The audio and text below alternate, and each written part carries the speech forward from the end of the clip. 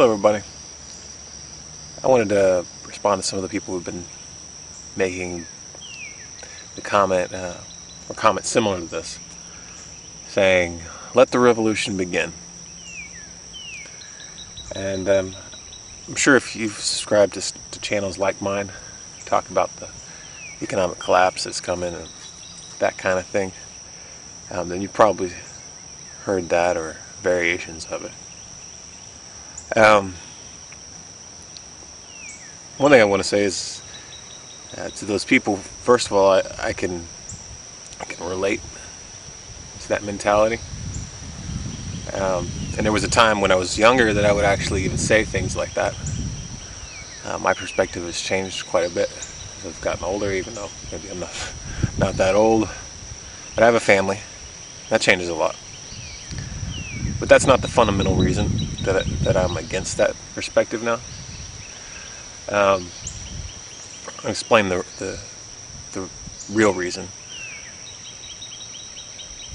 There's a quote by Napoleon who said that in the world there's two primary forces, the mind and the sword.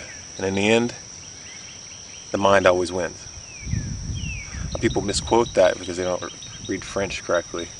They'll say the spirit in the sword, but it's actually l'esprit, and French actually means the mind. It looks like spirit, but it's a false cognate. So it's very similar to the idea of the pen is mightier than the sword. Basically a French version of that same quote, but it makes it a little bit more clear because it's not the pen itself, obviously. The pen is just the medium. And what's behind it is the ideas. So basically what it comes down to, between violence and ideas, whoever controls the ideas will win in the end. And right now there's a battle of ideas going on.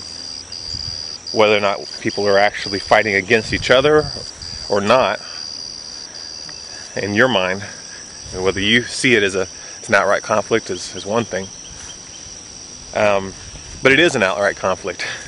Because there's a lot of people with a lot of money really working to control the thinking of the people of the world. And for the first time in a long time, we're actually making some progress. We're actually fighting back.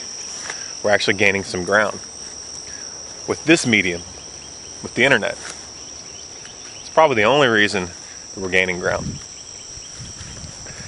But it'd be foolish to assume that we've won. They still hold the majority of the minds. They are still in control of the ideas of this country and of most countries in the world. So, if things were to go down right now, if we were to have another revolution, I would say it's very, very unlikely that a positive outcome would come from it. Because we don't control the dialogue right now. We are shifting the dialogue, but we don't control it. They've been very, very effective in manipulating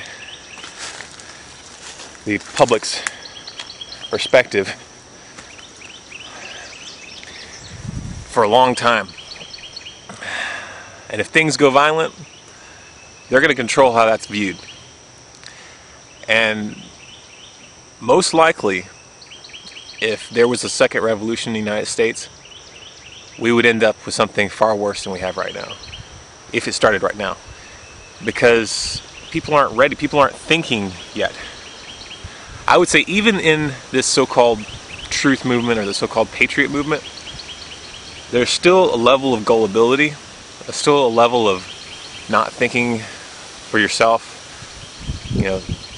following the herd, that even the truth movement or the patriot movement is vulnerable to our Obama. If we had someone who came and told us exactly what we wanted to hear, I think we're ripe for it because people are getting it.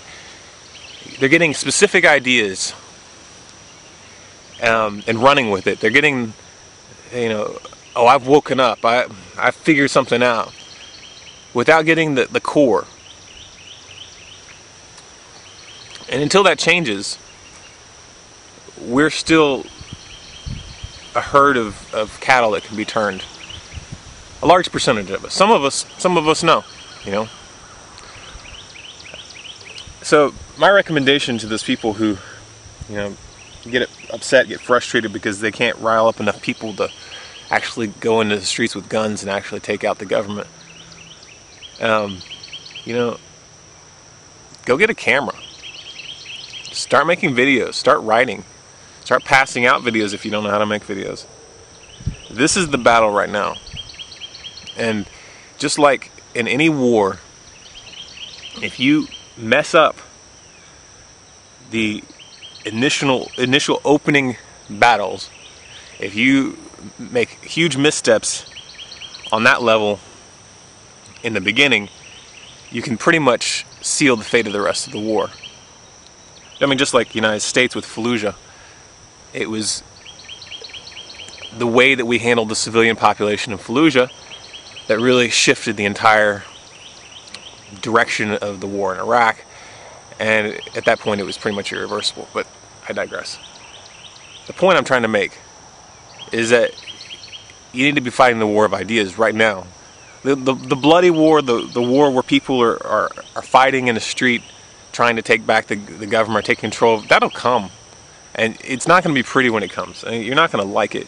And I think that's something I think people need to realize, especially in America. In America, I think there's this tendency to be pro-war or to, encourage violence without understanding what it means, because it's been so long since we've seen a war on our own soil. I don't think people understand that it wouldn't be a revolution like the first revolution in the United States. It would most likely be a civil war, because we're not a united people. This is not a situation where we're all on one side. People would split. And that goes back to the idea that you have to shift the mentality of the people, because right now the mentality of the people is not unified. There's a lot of people who would side with the government and who would take arms to defend the government, and those people might be in your family. I know that there's people like that in my family, and what you would have there is a civil war, and a civil war that you probably wouldn't win. And in the end, you'd probably end up with some kind of dictator who would be brought to power to end the chaos. So, just think about it. Pick up a camera. Don't pick up a gun. Thanks, guys.